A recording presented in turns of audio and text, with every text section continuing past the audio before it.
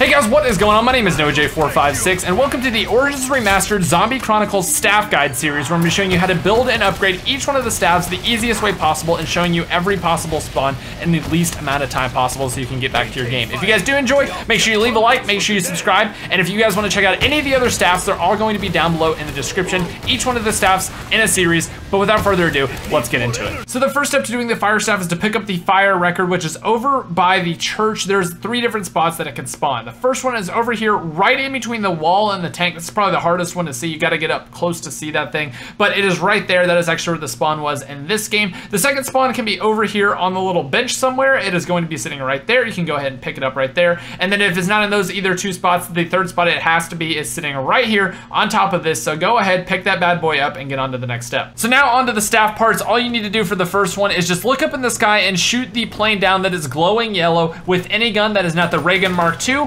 another staff, or the pack-a-punch starting pistol. Those are the only guns you can't use, but just shoot a bullet into it. It'll crash immediately. It'll bring the part down right there at your feet, and you're on to the second part. Now for the second part, all you need to do is finish filling up generator 6, and this is over here by the church. If you finish up filling up generator 6, it will actually spawn the part in out of this box over here. You can grab that part, and now you have 2 out of 3. And for the third one, all you have to do is wait until round 8 when the Panzer spawns, and then kill the Panzer. Again, very, very easy to do. As soon as the Panzer dies, he will drop usually a max ammo or something like that, and then he will also drop the staff part, which you can run over and pick up after the Panzer explodes. There you go, all 3 parts, on to the next step. So again, sorry for the old gameplay, but this recording is a better recording than what I had, and it shows you each and every spawn that the actual disc can be, but you need to pick up a black disc that doesn't have anything to do with any of the staffs. The first location can be right there at the excavation site entrance, and the next one is over here around back, kind of near the church type area. It is up there, right on that little ledge. You will either see it there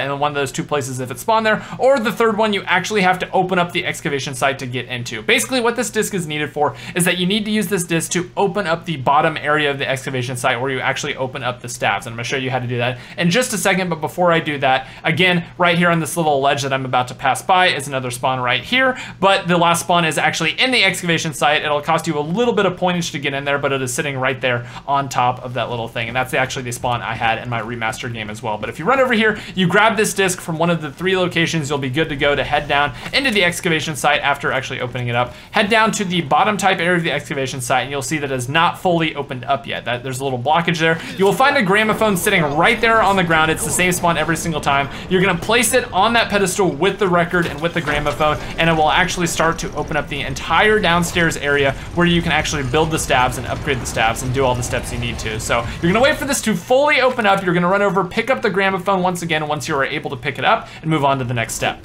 So after you've picked up the record that you need for this staff, you have all the different staff parts, and you have the gramophone itself, you need to head down this tunnel specifically. You need to go down the specific tunnel that corresponds to your element. If you head down the wrong tunnel and place the gramophone in the tunnel with the wrong element that you're trying to build for your staff, it'll give you a crystal that you don't actually need, or don't give you a crystal at all, depending on whether or not you have the correct record. But whenever you're ready to build this staff, you need to go ahead and head down this specific tunnel, go through the portal, and head to this little pedestal that is sitting over here next to the entrance. Whenever you pick this thing up, it'll give you a part, it'll give you a crystal, and that corresponds to your staff, and that will allow you to actually build the staff in the excavation site, and you're ready to actually build the staff itself. You're completely done with the staff, and now we can move on to actually upgrading the staff. So for the next step, you need to head down to the crazy place and start getting about 25 zombie kills on top of this little molten magma with the fire staff. This is really, really good if you want to fill up some other staffs while you're doing this. Again, all the other guides will be in the description. But all you need to do is take a look at those little 4 cups behind you.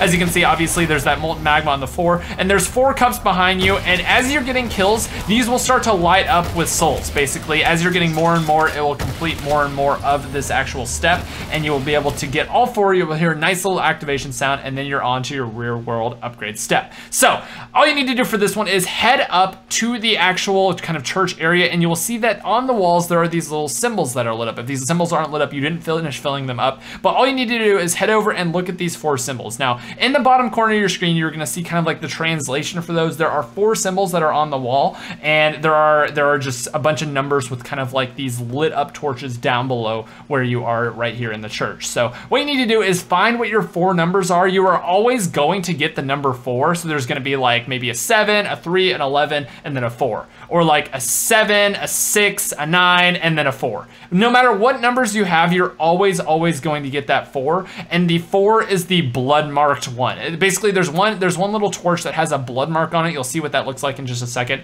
But you need to make sure to shoot that blood marked one, and that is basically the equivalent of a 4. I don't know why, don't ask me why, but the blood mark equals a 4, so you're gonna have to shoot the blood mark one and 3 other numbers. So say you get 7, 3, 11, and 4, you need to shoot those 4 ones and light them up with the fire staff in as quick an order as possible. And once you do that, you'll hear the activation sound as such, and then you're ready to go on to the next step. I hope this works.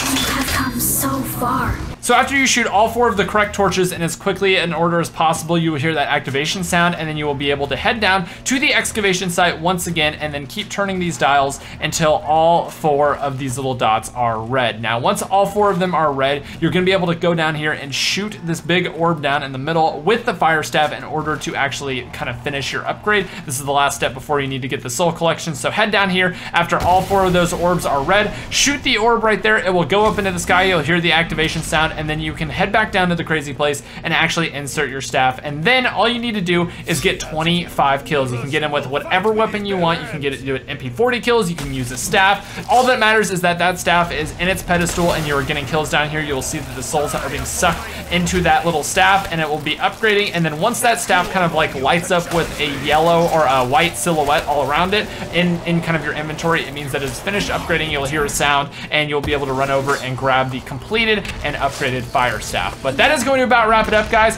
Thank you all for tuning in. Thank you all for watching. Make sure you stay tuned for my firebow tutorial, which is coming sometime in 2017. It may eventually get here. We're not really sure, but fortunately for you guys, the fire staff doesn't actually constitute a meme being made out of it. So hope you guys enjoyed the tutorial. Make sure you check out all the other ones of all the other staffs in the description down below, and I will see you all in the next video. Bye-bye.